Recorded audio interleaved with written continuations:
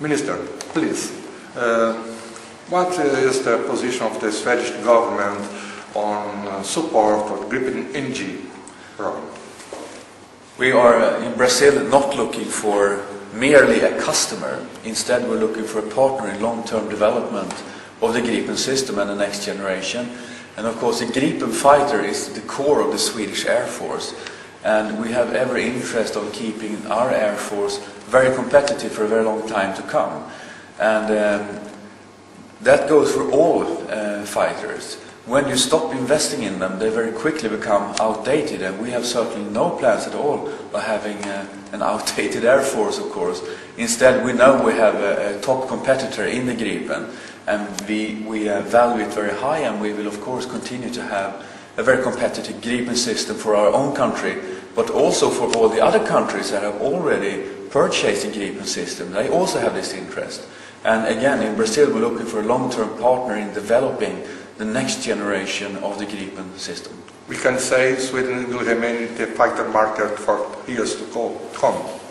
And there will certainly be, I think, a great interest on the world export market for the next generation Gripen fighter. We see already today a great interest in the early versions of the Gripen system, the CD versions, where it's operated by a number of countries already. But I guess and I think that also the next generation will have that international interest on the world market. Okay. And the message to our Brazilian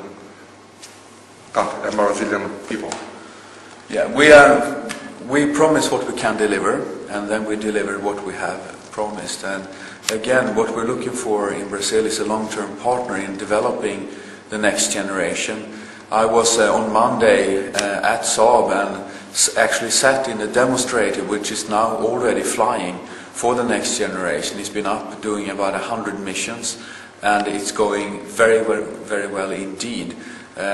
So I have great hope and expectation for the future. I respect that this is in the end a Brazilian decision, but we feel that we do meet all the technological criteria and operational needs of Brazil, and we do so with a very competitive price, not only for purchase but also for operating the plane for a long time into the future. So I see great possibilities in a Swedish-Brazilian partnership in the next generation Gripen.